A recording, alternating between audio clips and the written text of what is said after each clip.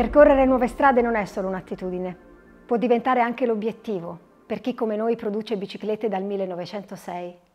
Con Rave SLR abbiamo volto lo sguardo verso nuovi orizzonti, non solo di prodotto. Questa volta abbiamo voluto uscire dagli schemi della bicicletta per specialisti. Il mercato sta cambiando, le tendenze stanno evolvendo e anche noi non potevamo non interpretare questo nuovo fermento con quello che meglio sappiamo fare. Un prodotto totalmente nuovo, talmente nuovo che facciamo fatica a categorizzare il Rave sotto un'unica voce. Una bici da strada? Non solo. Una bici gravel? Non solo. Una bici per la performance? Sicuramente. La nostra sfida più grande, oltre a creare un telaio moderno che rispetti le aspettative di un prodotto di alta gamma, è stata quella di comunicare il prodotto in maniera totalmente nuova, perché Rave ha due anime distinte, come avrete capito. Parliamo di bici sì, ma è la libertà d'uso ad essere stata messa al centro del progetto. Lasciamo l'utente libero di scegliere con che anima di Rave identificarsi maggiormente, ma qualsiasi sia la scelta, essa sarà incredibilmente racing. Rave è una nuova esperienza di ciclismo, magari inaspettata per molti. Non vogliamo mai smettere di stupirvi.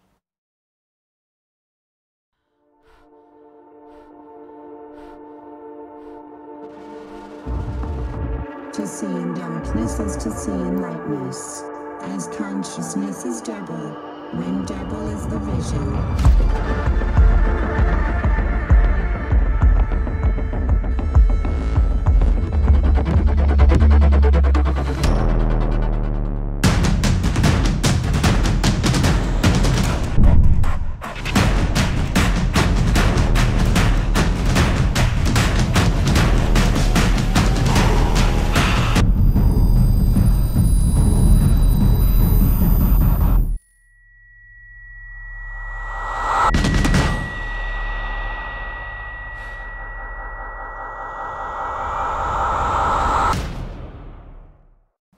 Addentrandoci un po' di più nei tecnicismi di Rave SLR, vorrei farvi capire un po' meglio come abbiamo inteso performance, minimo comune denominatore delle due anime di Rave SLR. Superficialmente potremmo dire che la performance in bici la otteniamo con un telaio leggero, ma c'è tanto altro.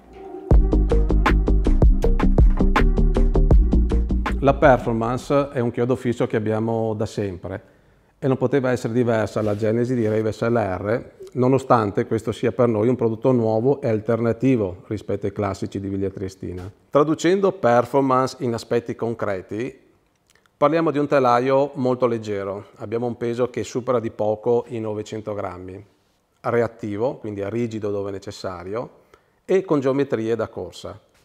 Per fare il telaio leggero abbiamo usato lo stesso mix di carbonio che usiamo nei nostri prodotti di alta gamma. Per fare il telaio reattivo, invece, abbiamo messo in campo tutta la nostra esperienza maturata nell'uso dei tecnopolimeri, mixando quindi il carbonio a speciali fibre viscoelastiche come il liquid crystal polymer. Sono tecnologie costruttive mutuate da quelle usate già per filante e per zero, che sono i nostri prodotti di alta qualità, di ottima guida, riconosciuta dal mercato e ovviamente dai corridori professionisti che la usano un po' tutti i giorni. Per fare il telaio con geometrie racing bilanciate siamo partiti dai riferimenti appunto dei nostri top di gamma su strada e abbiamo mixato le quote del telaio con quelle di telai di derivazione endurance e gravel, senza snaturare l'obiettivo della performance che ci eravamo posti all'inizio della progettazione. Quindi avremo uno stack leggermente più alto, il reach tutto sommato simile a quello delle bici da competizione, che combinati con i nostri manubri monoscocca in carbonio tipo da 0 bar piuttosto che la J bar, sono il perfetto punto d'incontro tra le alte prestazioni e la comodità. Oltre ad avere un peso contenuto, i nostri manubri monoscocca 0 bar e J bar, che sono disponibili negli equipaggiamenti di Rave SLR, accolgono al loro interno i cavi freno e comando, indirizzandoli all'interno del telaio. Quindi il combo piega e attacco ha un disegno essenziale, linee sinuose e arrotondate che garantiscono la massima ergonomia dell'impugnatura e danno a Rave SLR quell'eleganza tipica dei prodotti Wilier Triestina.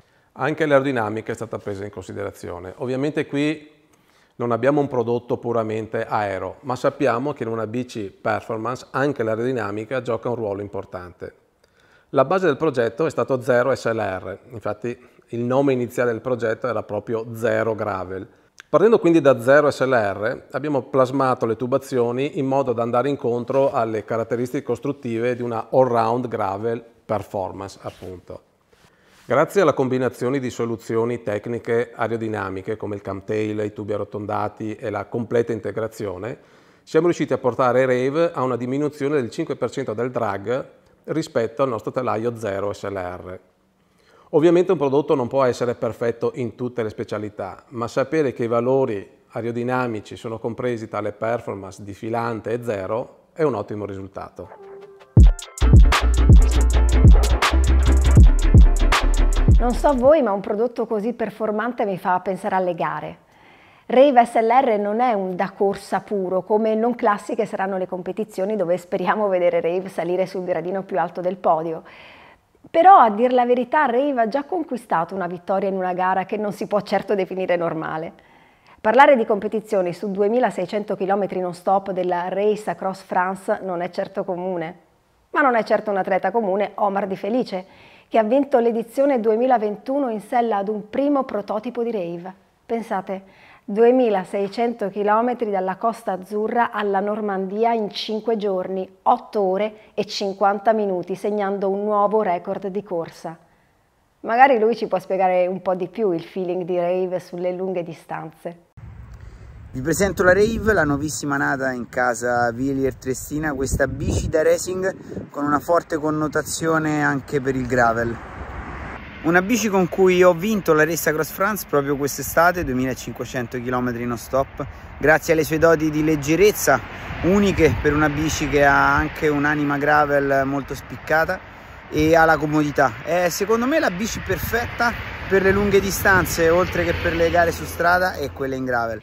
Se fino a ieri guardavamo la nostra collezione di biciclette gravel, avevamo un tassello mancante. Una gravel altamente performante che si potesse affiancare alla Iena, la nostra bici in carbonio per l'avventura. Sicuramente parlare di gravel in ambito competitivo è qualcosa di strano, ma di certo non è una novità.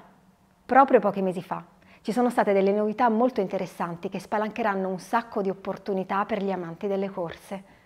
L'UCI ha ufficializzato che il 2022 sarà l'anno del primo mondiale gravel insieme a un circuito di eventi di livello internazionale.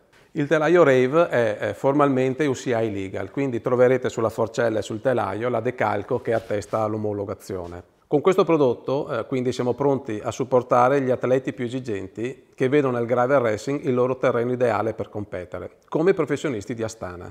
Mettendo da parte il gravel per un momento, ma continuando a parlare di Astana, vi facciamo vedere come si comporta Rave su strada.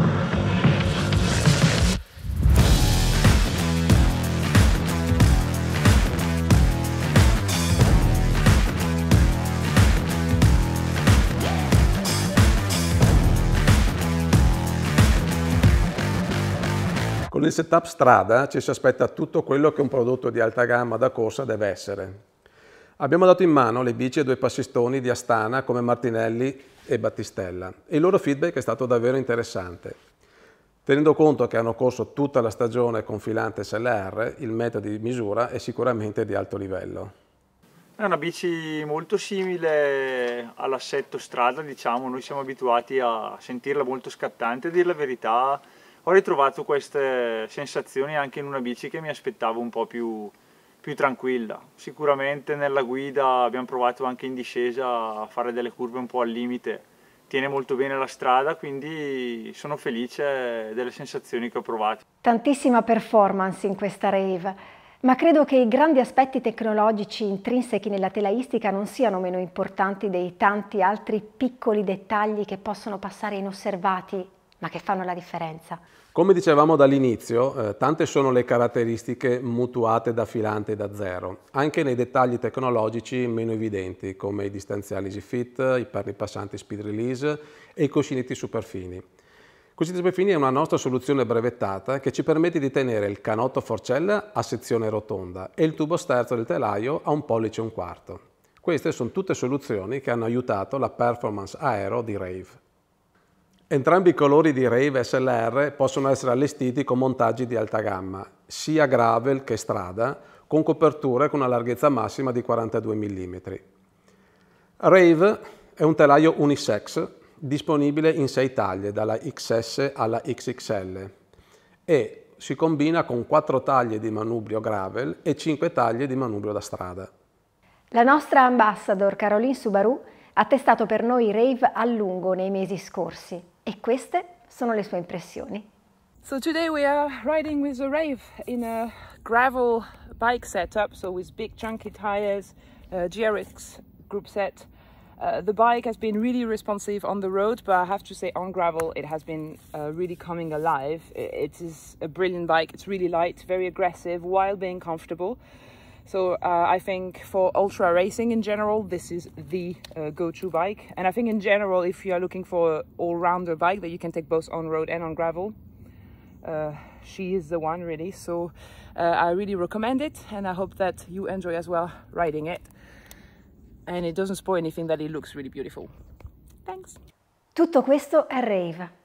Speriamo di avervi fatto cogliere al meglio le due anime di questo prodotto estremamente performante. Se Rave vi ha incuriosito e ne volete sapere di più, trovate tutti i dettagli su wilier.com e nel vostro punto vendita Wilier Triestina più vicino. Un'ultima cosa, se non l'avete già fatto vi invito ad iscrivervi al canale YouTube per rimanere sempre aggiornati sui nuovi prodotti e sui nuovi contenuti. Per qualsiasi domanda aggiungete un commento qui sotto.